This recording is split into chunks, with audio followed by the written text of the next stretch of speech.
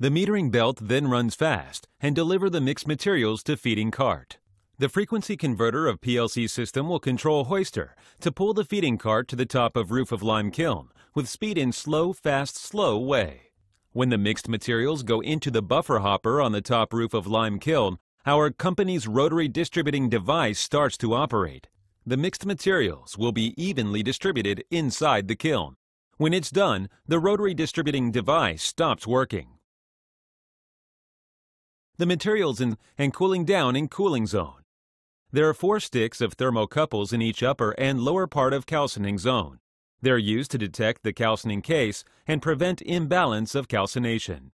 To guarantee the normal operation of quicklime production, our company developed a disc-type discharging device. Avoid the unbalanced influence to fire layer in calcining zone when discharging. Resolve the problem.